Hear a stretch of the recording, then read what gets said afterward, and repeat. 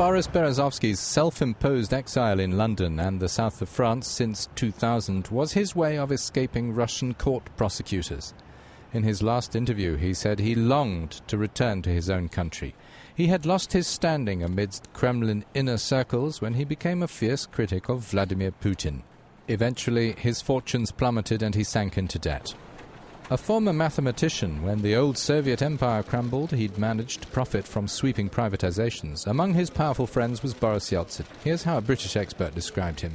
Boris Berezovsky is in some ways the archetypal and original Russian oligarch. He was initially one of the richest. He made his money through cars and through metals and through oil. He was able to force his way through the pack and to become one of the most influential businessmen. And business and politics are very intertwined in Russia. They are now, and they were in the 90s. And he had influence with then President Yeltsin. Berezovsky and fellow oligarchs raised some serious cash for Yeltsin's campaign in the 1996 elections, and he won. It wasn't just the money, it was also through this business elite's control of television networks.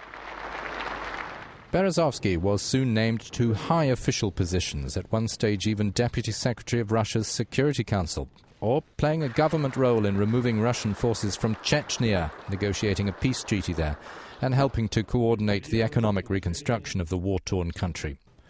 At the end of the 1990s, Yeltsin's reign was drawing to a close, and Berezovsky's circle favoured a relative unknown to succeed him, Vladimir Putin. It was to be the death knell for Berezovsky's ambitions. Of course, Putin was not Yeltsin. Yeltsin was a much weaker man. And so when Putin came in, he felt the oligarchs had too much power. And Berezovsky, as the leading oligarch in many ways, was sidelined. He was made an example. Granted political asylum in Britain, Berezovsky dreamt of overthrowing Putin. The Russian authorities tried him in absentia on charges of criminal fraud and found him guilty, but he was not extradited. Other countries, such as Brazil and France, acted against him, his property or transactions, with or without Moscow asking them to.